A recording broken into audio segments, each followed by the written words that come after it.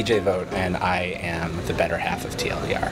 I'm Alex Goldman, and I'm the true better half of TLDR. It's a podcast about the internet. You gotta say the question. Or do you want me to ask Alex? Okay. Alex, what have you read or seen over the last year that moved or surprised you? I mostly read Twitter, and I mostly watch action movies, so not much has surprised me or moved me. But I did watch the movie. I don't remember the name of the movie. You're camera shy. I am a little camera shy. Oh, I watched the movie The Stories We Tell. Oh, is that Sarah Polley movie? Is it good? It's great. It's on Netflix. Yes. Everybody keeps saying it's on Netflix, and people should say That's the only way I watch films. PJ, have you seen any works of art or media or books that have moved you recently? Yes, I read a really good book over the weekend. Wait, which one? I read two good ones. You read 2 books this weekend? Yeah. Unbelievable.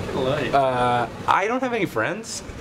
And I didn't have any internet. No heckling. Oh, sorry. I shouldn't respond to this stuff.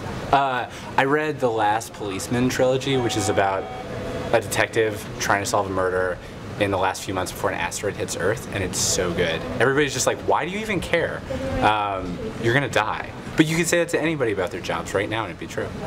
And he does it anyway. Or does he? Spoiler.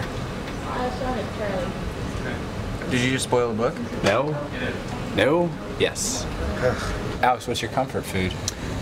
It would either be a Indian buffet or a Reuben from Katz's Deli or Zingerman's Deli if I'm in Michigan, which is, once a year. Movie theater candy.